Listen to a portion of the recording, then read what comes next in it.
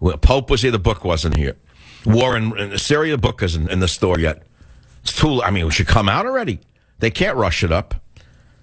Should have been out in the store already, but okay, it's on Amazon. You could buy it now and get the first edition, first printing. There, got a winner. Got a winner. Michael on line 8. Go ahead. Who wrote The Hollow Man? T.S. Eliot. I was wrong. It was not who I said. It's because I've been following the news too long. Do you know the whole poem?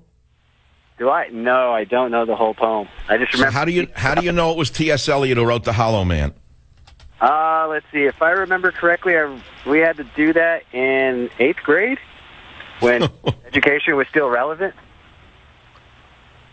Yeah, well, today it's about something else, isn't it? Today they teach you wrap a pig in bacon. That's the new literature. Let me tell you one thing. We are the hollow men. We are the stuffed men, leaning together, headpiece filled with straw. Our dried voices, when we whisper together, are quiet and meaningless, as wind in dry grass, or rats' feet over broken glass in our dry cellar.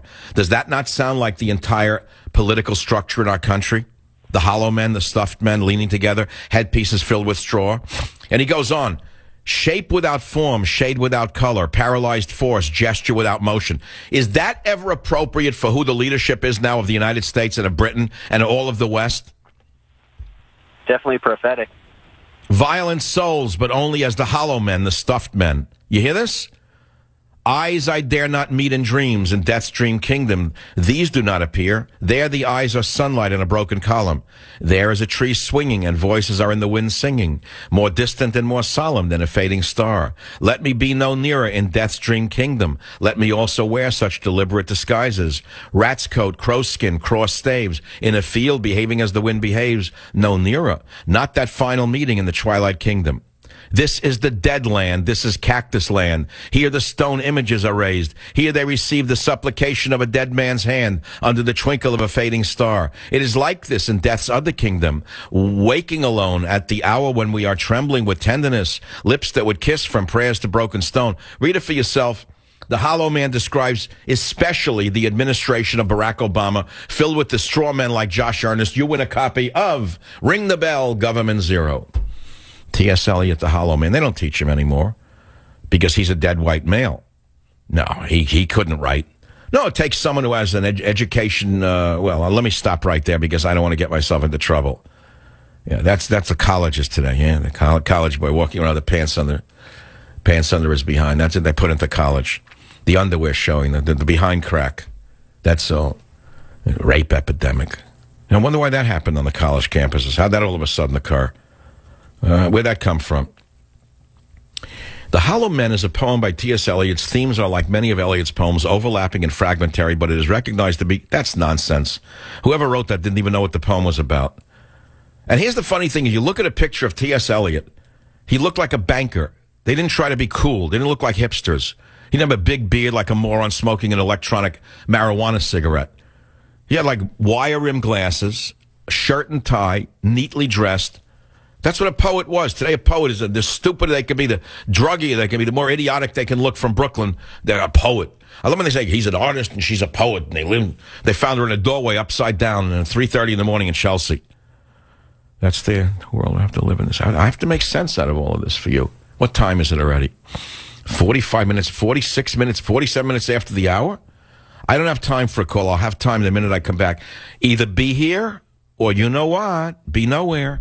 Join the Savage Nation. Call now, 855-400-SAVAGE, 855-400-7282. Savage. Your Savage Nation is sponsored by SwissAmerica.com. It's the only company I trust for tangible assets, gold and silver. Call 800-BUI-COIN.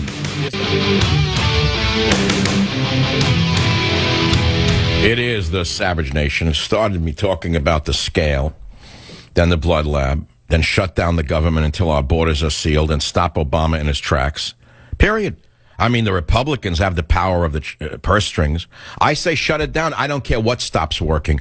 I don't care if the airplanes stop flying. How's that? Meaning if they shut down the FAA, shut it down. Shut this country down until Obama learns his lesson that he's not a monarch.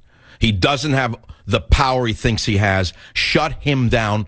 cut off the funding, close the borders, and stop the influx of Muslim refugees from the Middle East, especially young Syrian men, because my opinion is quite different than you may think.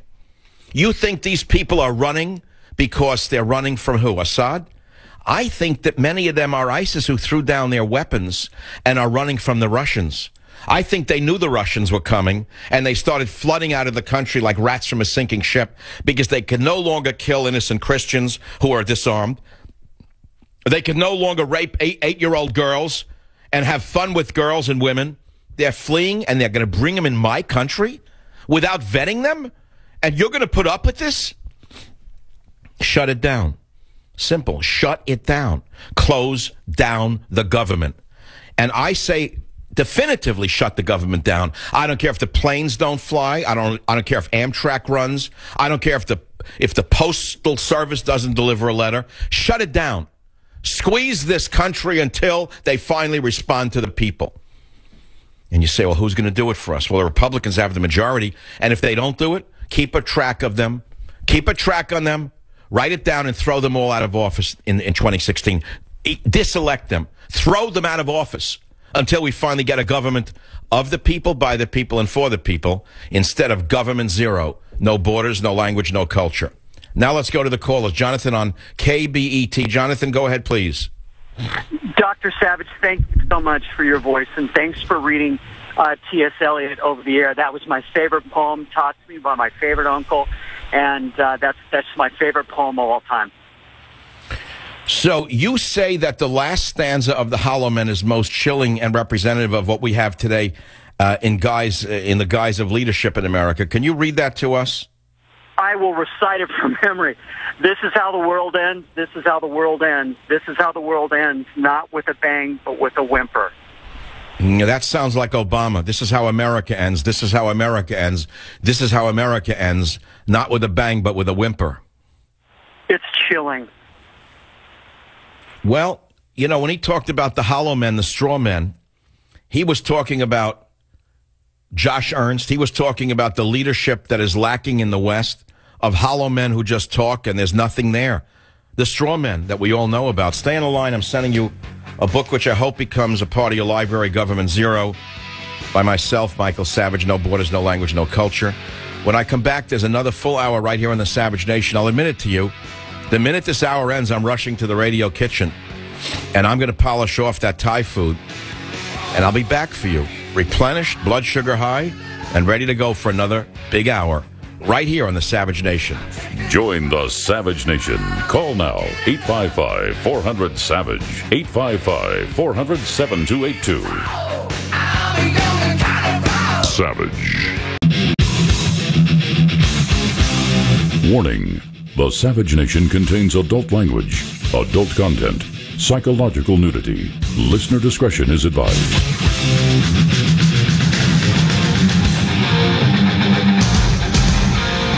And now, America's most exciting radio talk show, The Savage Nation, home of unprotected talk, borders, language, culture. And here he is, Michael Savage. I'm talking about Barack Obama, Tony Blair, David Cameron, Hollande, most specifically the hollow fat slob in Germany, Merkel.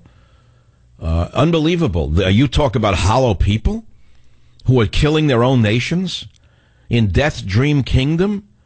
These hollow people permitting Islamic enemies to overrun their countries in the name of humanity? It's hard to believe. Can you name one Muslim country where you could say their humanity exceeds that of the West?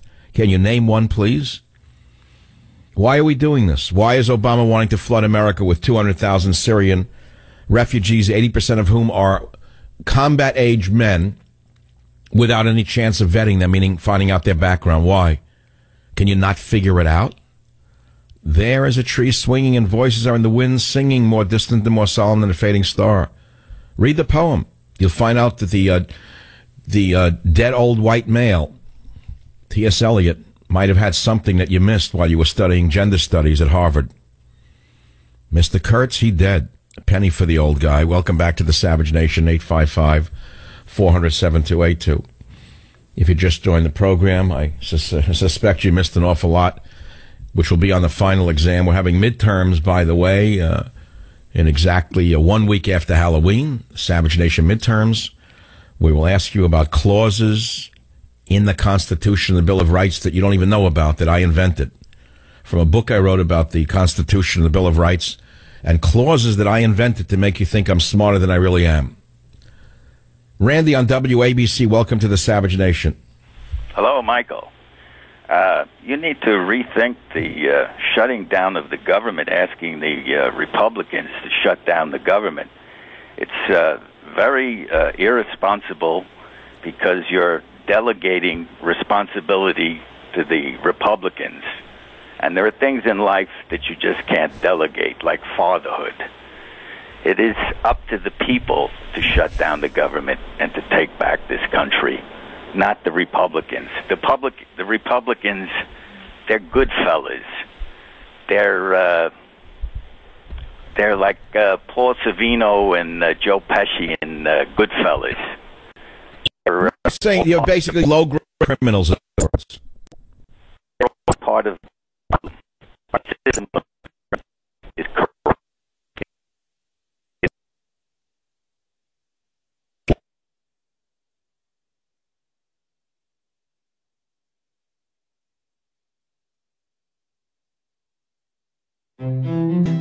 Competence. We understand that. Take a look at what just happened in France. When Air France said they were going to fire people, the workers went crazy and almost killed the management. One guy got away with his suit ripped off. The French understand that they actually have the power. The French worker knows he has the power. But you tell me who has the power in America. Who in America in the middle class has the power? It's the thugs in Baltimore who have the power. It's the thugs who almost burned Baltimore to the ground that have been empowered by this administration. They're armed to the teeth. You never hear Obama say he wants to take the guns away from those thugs, does he? Does Obama and Holder, when he was in power, does Obama ever say he wants to take the guns out of the hands of the gangbangers in Ferguson? Or those who were killing police in an epidemic? No, he's targeting those of us who want to defend ourselves from them and from the invaders he's bringing in. So what would you do to shut this country down in order to tell them no more immigrants? Shut it down. What would you do to stop them? I would organize economically and shut down our economic system. Did you read the 13 answers to your 13 questions that you had posed? I had sent you an email on 13 answers to your... No, I didn't know you. I didn't read that one. Well, you remember that show. You're a pretty good listener. So give me, how would we conduct an economic boycott to shut the country down? Quickly, how would that work? I can tell you in 25 words or less, we who are the economic engine can bring the gravy train to a halt. How? Well, do you ever see how powerful and how effective the Democrats are when they conduct boycotts and shut businesses? Yes, I've been a victim of the Democrats for 21 years. I've been a victim of the slime machine and the boycott machine for 21 years, and I've paid dearly for it. So I'm very aware of what they can do. Better than that, because we have more economic power than they do. We fight the war of attrition. And I'll give you some examples. These are at the bottom of the list. But stop flying. The day after Thanksgiving, don't go shopping. Don't buy a new car. These are just some of the things that can be done. But here's the problem. They will never connect the dots. They'll never figure out that it's about bringing Muslim refugees in from Syria or flooding America with Central American or Mexicans. They'll never put two and two together. I think we need more direct action than that.